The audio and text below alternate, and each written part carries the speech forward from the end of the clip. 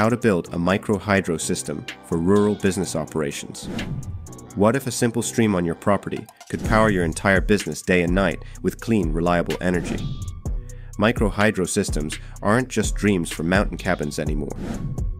They're real solutions for rural businesses ready to take control of their future. The first step? Site assessment. Not every creek or stream will work. You need a consistent water flow and at least a few feet of elevation, drop what's called head.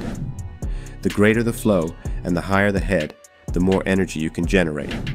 Next, water rights and permits. Before you touch a drop, make sure you have legal permission.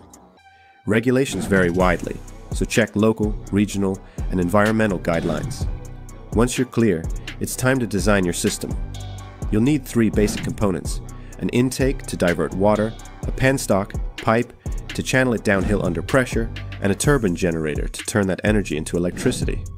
Choose your equipment based on your flow and head calculations. Pelton wheels are great for high head, low flow. Cross-flow turbines work better with low head, higher flow conditions. Then comes installation. Building a strong intake to filter debris, laying durable penstock pipes, and properly seating your turbine are critical to efficiency and longevity. Always think about long-term maintenance when building. Finally, you'll need an inverter and control systems to regulate power output, connect to your electrical systems, and possibly store energy in batteries if you're off-grid.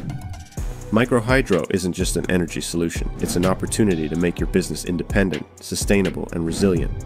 The power you need might already be flowing right past you. The only question is, are you ready to harness it? If you want to stay updated on the technology industry in your daily life, subscribe to our channel. Thank you.